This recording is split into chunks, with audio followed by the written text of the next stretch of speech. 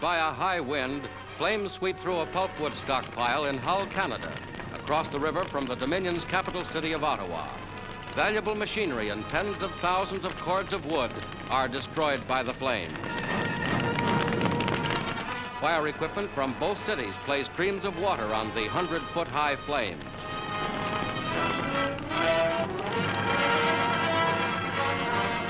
Daylight reveals the extent of the damage to the big stockpile.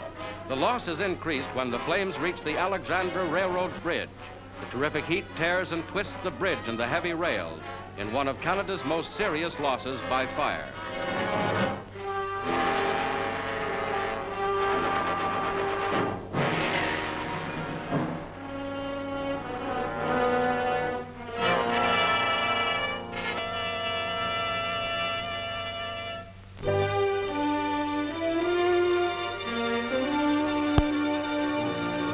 Stretching mile after mile in the state of Florida are the world's greatest phosphate mines, a vast source of agricultural fertilizer.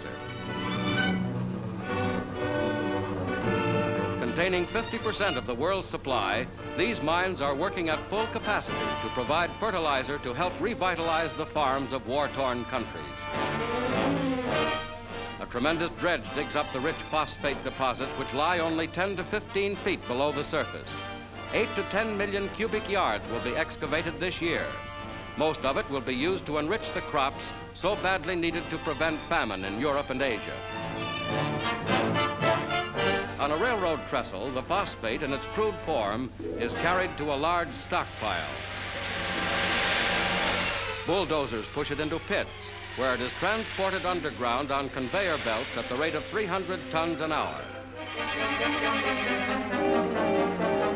At the end of the belt line, the phosphate is loaded into cars for shipment abroad.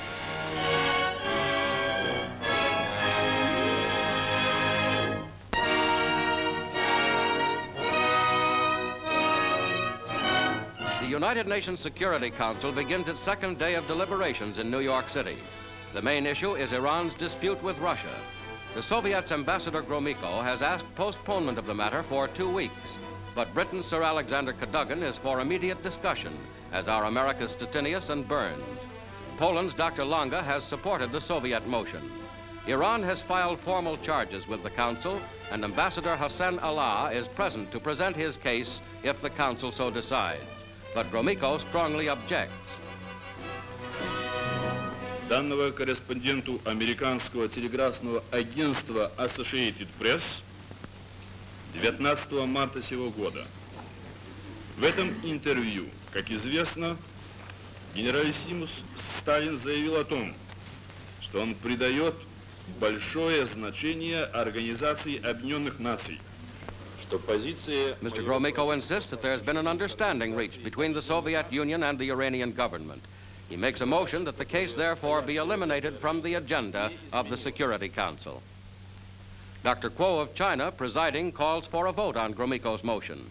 The Soviet delegate and Dr. Lange of Poland vote in favor, but by a show of 9 hands to 2, the Iranian protest is kept on the agenda. It has not been... Gromyko then calls for a postponement of the hearing of Iran's case for 2 weeks. United States Secretary Byrnes insists that Iran is entitled to a hearing on the question of postponement. We must give them a chance to be heard. After we've heard them, after we've heard the representative of the Iranian government speaking for his government, if his statement does not appeal to us, then we can postpone. But to postpone without giving them a chance to be heard would be a violation of the spirit of the Charter. A Russian threat not to participate in the meetings if Iran is heard before April 10th is deplored by Delegate van Kleffens of the Netherlands. A little disappointed that the delegate for the Soviet Union should have suggested that his government could not consent to a discussion before the 10th of April. Because I feel that if the Council thinks there should be a discussion, and I'm not entering into that question now because I want to see the representative of Iran sitting here at the table and hear what he says about this postponement question before I make up my mind. But if the Council came to the conclusion that there should be a discussion, I do not think that any individual member should paralyze such action or announce in advance, because that is a sort of pressure which I think is not quite the right thing, that it would not take part. It is one of the things we have undertaken by joining this organization, that we should cooperate, and I think that is in strict conformity with the purposes and principles as they have been enunciated in the beginning of the Charter. The next day, the issue is still before the Council, a subcommittee having been unable to arrive at a compromise in the meantime. Gromyko, Bonnet of France, and Cadogan of Britain take their places. Trygve Lie, UNO Secretary General, is present. In the front row again are the representatives of Iran. The argument proceeds as Egypt delegate Hassan brings up the rights of smaller nations. That the small countries today are waiting for your decision, because we want to see the big powers respect the treaty obligations. We want the big powers to know that if an independent country does not want to have foreign troops stationed on its soil, the big powers should comply to that. It is only in the light of these observations that I have moved the motion yesterday about asking the representatives of Iran to come here to the bench and explain his case. The whole world is waiting for our decision today. Dr. Quo puts the motion for postponement. Motion for postponement until This April 10th is the climax of the meeting. Consideration of the Iranian case.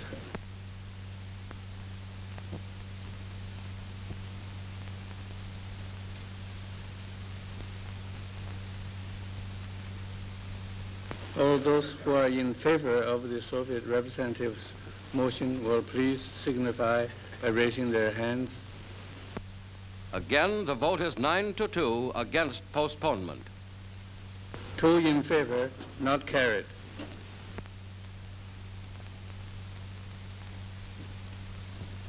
The Iranians get ready to present their case, and Ambassador Gromyko rises with the Russian delegation to leave the council table.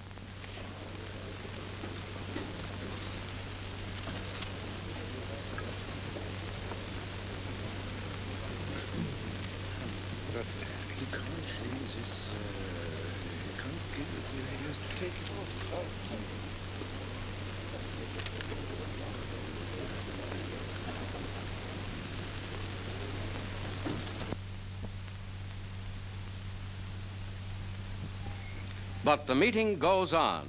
Next day, as Secretary of State Byrnes and the other delegates take their places, the attention of those present is called to the empty chair of the Soviet delegate. Iran's ambassador, Hussein Ala, urging United Nations action, continues the presentation of Iran's position. He regrets the absence of the Soviet delegation. I'm sorry that my Russian colleague is not here, for in responding further to his request for postponement, I wish above all to be accurate and fair.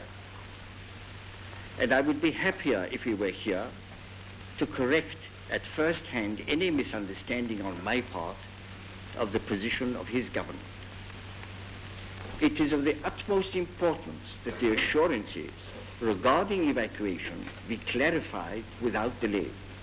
It is of the utmost importance that these assurances be communicated to this Council, in whose hands Iran has placed its case.